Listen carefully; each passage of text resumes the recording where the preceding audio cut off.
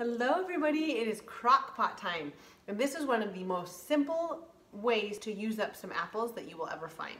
And if you like applesauce, if your kids like applesauce, if you like baking with applesauce but you don't want to get a store-bought, this is an easy way to do it. It also makes the house smell amazing. It smells like an apple pie, so if it's something that you like to do for the aroma and for just having something warm and hot to serve to the kids, then this is a great way to use apples. So I just have a bunch of apples cut up here. Now you can peel them if you want, but I don't bother peeling them. I wash them really well, I cut them up, and I dump them in. And I've got a lot of cinnamon there covering, so you can see that I have apples and cinnamon, and that's all. And next what I'm gonna add is I'm gonna add about 1/8 of a cup, maybe a little bit less, of just pure lemon juice. I just squeezed some lemons and I put that in the cup.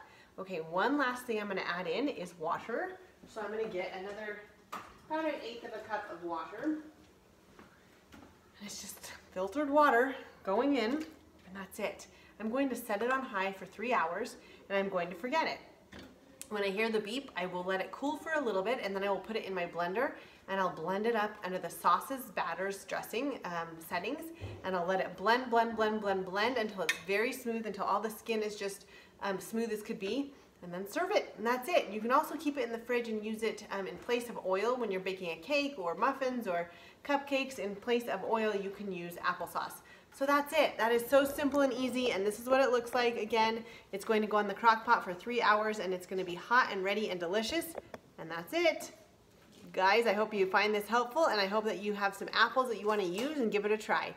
Bye for now. Bye-bye.